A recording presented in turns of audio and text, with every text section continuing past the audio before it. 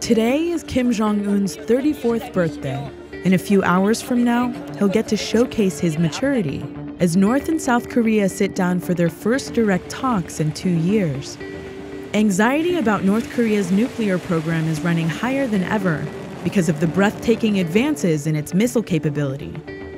The program has accelerated so quickly that experts suspect that Kim has gotten outside help from thousands of miles away.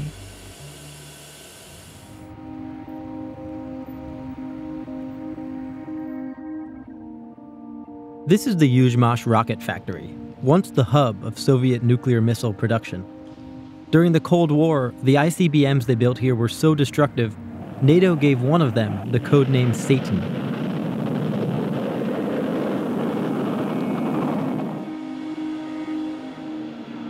Vladimir Kuchenko is a senior manager at the plant.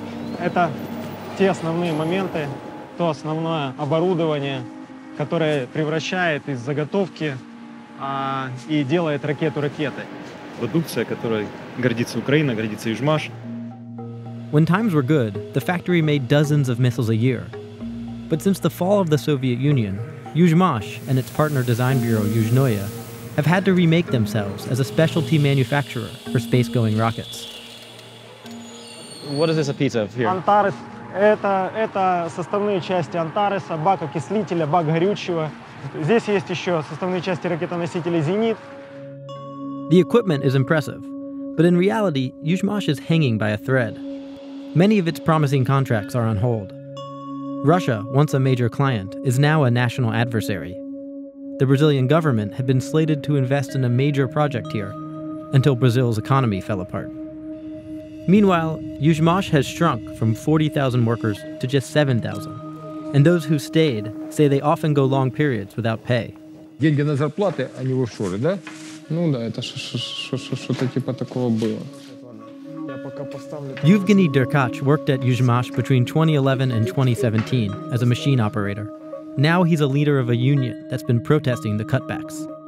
Человек не получает зарплату, это уже ненормальная ситуация. Но просто меня родители, по крайней мере, хоть кормили.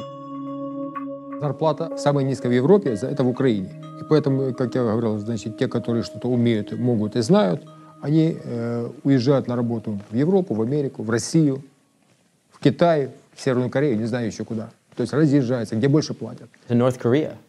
Так куда угодно. Я не знаю, они передо мной не отчитываются, но люди уезжают туда, где платят. Last year, Michael Elleman, an American weapons expert, published a high-profile report suggesting that these conditions may have led to someone from Yuzhmash or Yuzhnoye selling rocket engines to North Korea. The economic downturn that we've seen for Yuzhnoye, lost contracts that they've had, a lot of people have gone unemployed. So it is possible that some unfortunate unemployed and desperate engineers may have helped facilitate an illicit network to acquire the engines and transfer them. Has there been any history of people trying to steal information from Ukraine for North Korea or sell it or in any way? In Dnipro itself, there were 2 North Koreans who were arrested trying to get sensitive information about missiles. There is evidence that the North Koreans have been sniffing around trying to find technology, hardware, anything to support their weapons programs. The company is desperate to prove that this didn't happen. To make their case, officials offered Vice News a rare look inside their operation. 2 days of choreographed tours, presentations, and lectures, strength tests, firing tests, all of which they documented carefully. And they consistently hinted at an alternate theory, that Russia, not Ukraine, is the source of the North Korean technology. It is not possible that single engineer, even having access, full access to the hardware, will be able to reproduce this engine. I mean, someone must have helped them, right? I mean, somebody having access to this or understanding all this stuff should help them to do this. Or they're incredible geniuses, maybe. Maybe. Could somebody steal this or some parts of this from here? Nobody. Nobody couldn't, really. The truth is, there's no solid public evidence that suggests North Korea got its technology from Ukraine. Even Elleman now says it might have been the Russians. But the mere possibility is deeply worrisome. Maxim Strika is a Ukrainian deputy minister who helps run an organization called the Science and Technology Center, which the United States helped set up after the fall of the Soviet Union for just this reason, to keep scientists and engineers from selling their know-how to the highest bidder.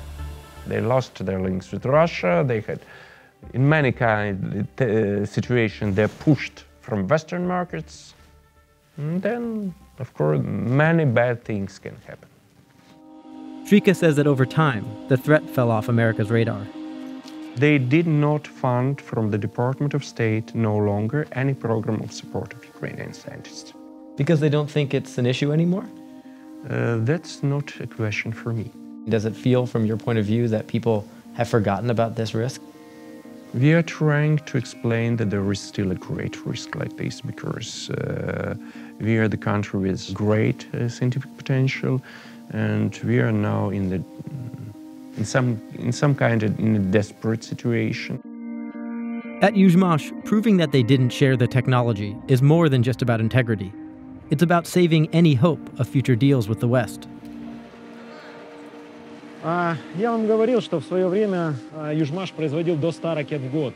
Но в настоящий момент для нас нормальной производительностью может являться около 5-6 ракет в год. Но ситуация поменялась, и мы вынуждены меняться.